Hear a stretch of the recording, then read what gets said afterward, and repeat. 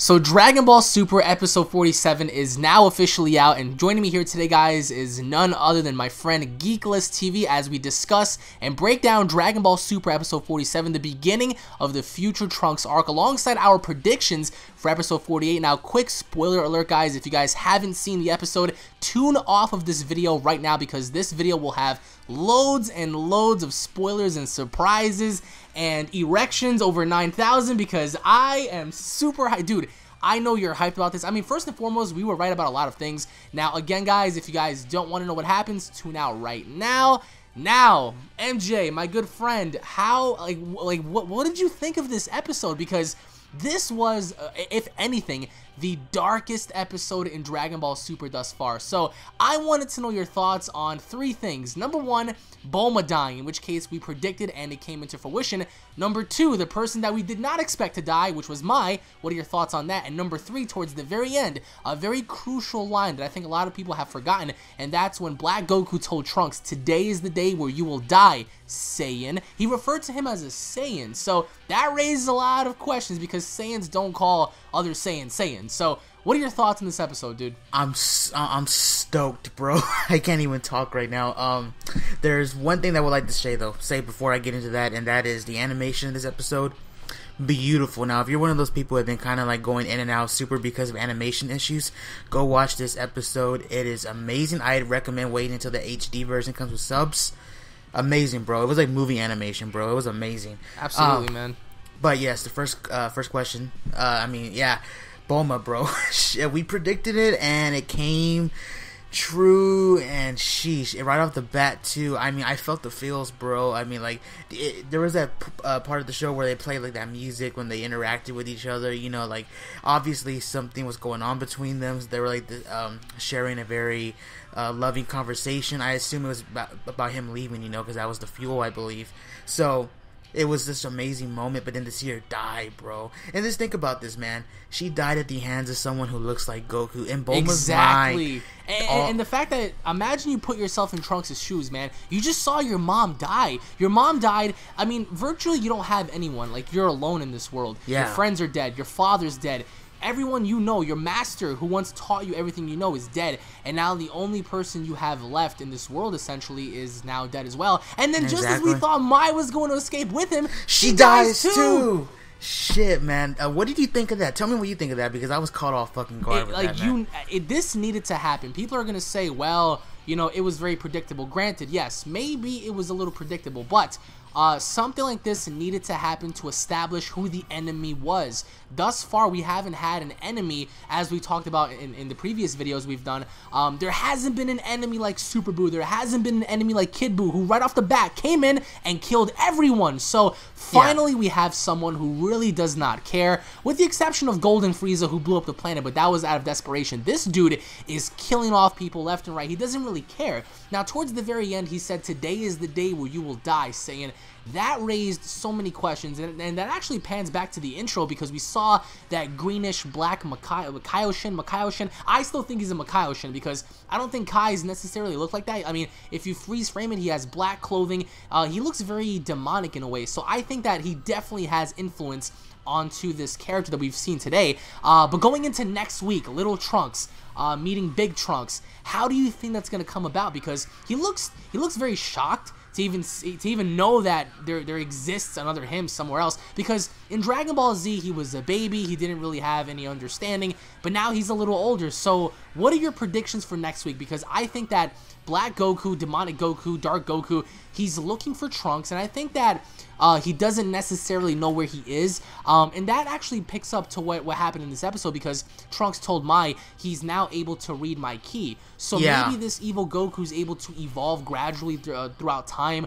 Maybe he grows as he, you know, destroys things. We don't really know anything about him. We don't know his origins. We don't know why he looks like Goku, if that's Goku. People are saying it's Goten. People are saying it's Bardock. People are saying it's Turles. Crazy ass theories. But I think that I think towards the end of next week, Black Goku's gonna figure out a way how to get back into the past, and that's when things are gonna get very crucial during episode 49. Because next week, episode 48, I think that everyone's gonna gather together, and we're finally going to learn what's going on. So, what are your predictions here? I agree with you. I believe next week's episode is going to be kind of like an explanation episode.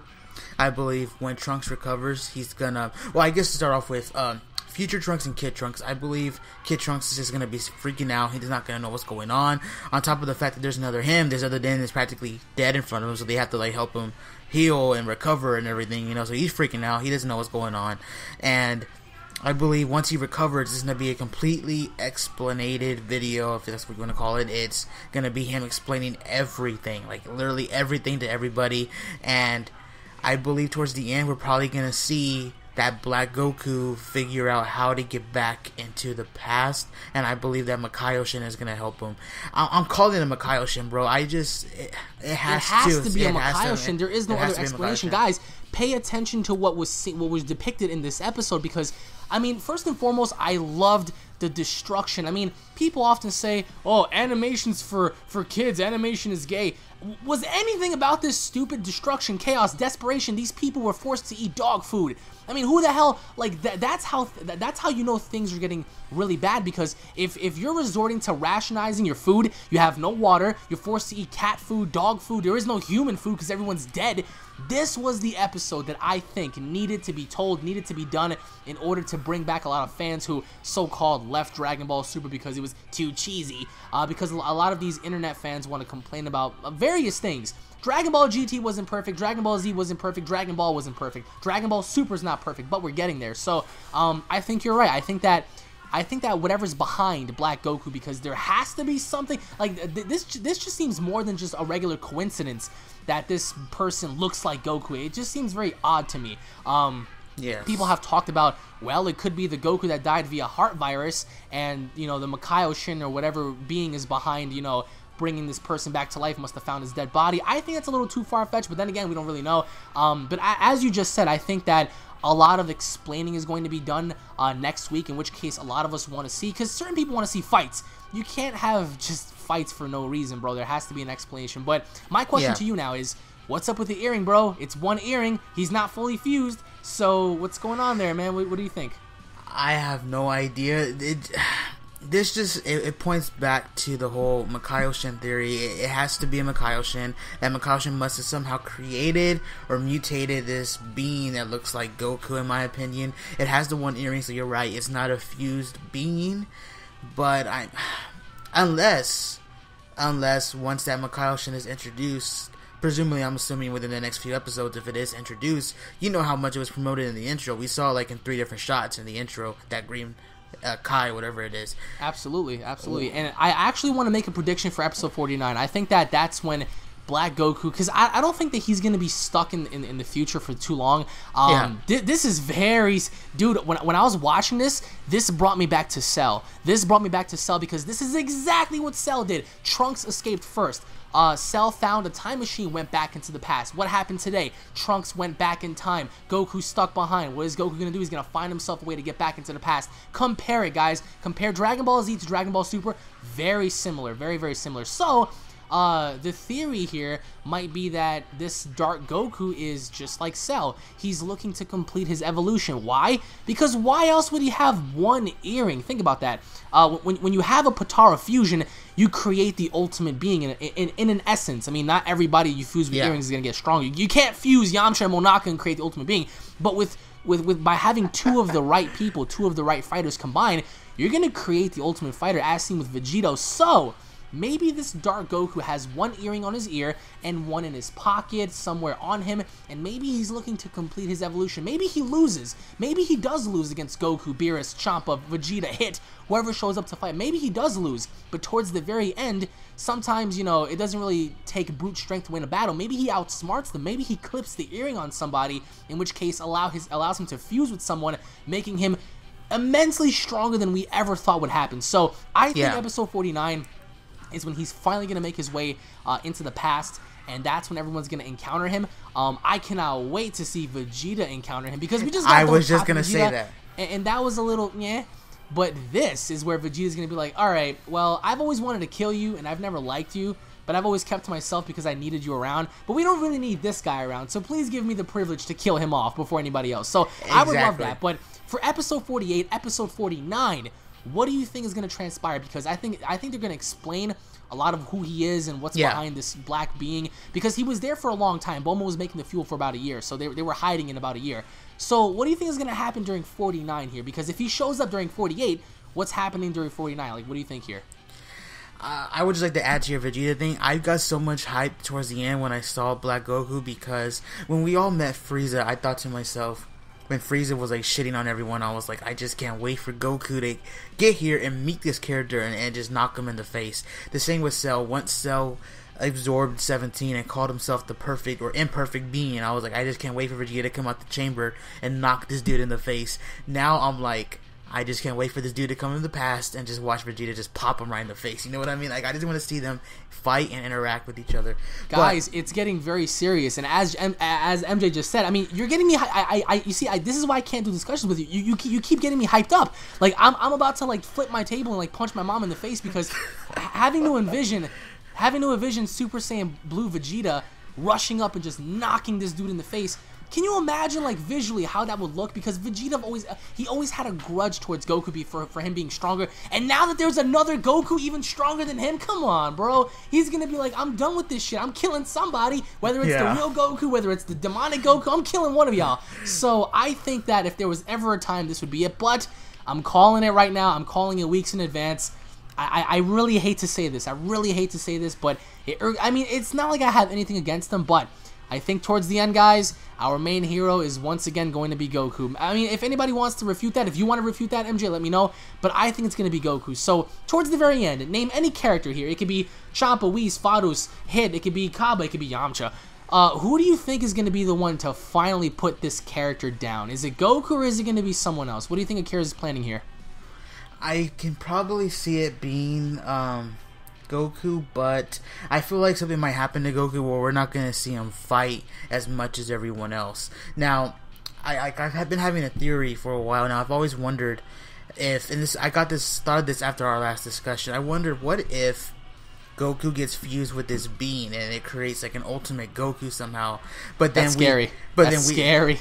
But then we were already shown that the Dragon Balls can defuse Batara. So, well, I mean, the Super Dragon Balls, then again, it convolutes itself because, all right, let's say we do have the ultimate Goku. I mean, he would be so strong, bro. I don't see the gods stopping this dude. But then again, in this episode, it was said that Zeno was the strongest, period. End of story, but he doesn't fight. So it raises a lot of questions there. Maybe Zeno versus Ultimate Goku. We don't know.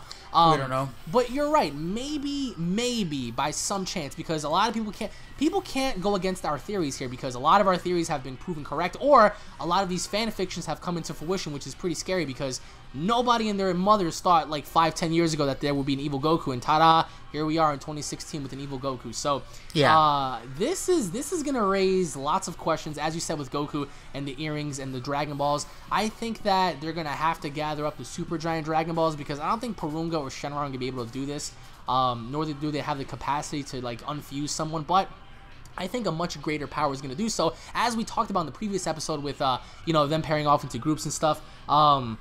But I mean, I'm just as hyped as you are, because I can tell by your voice, and I'm reading some of these comments from my reviews on the episode right now, and people are just like, they're wetting themselves, and I don't blame them at all, because right now I'm about to get up and just like fap off to this, because it was just great. It was that good.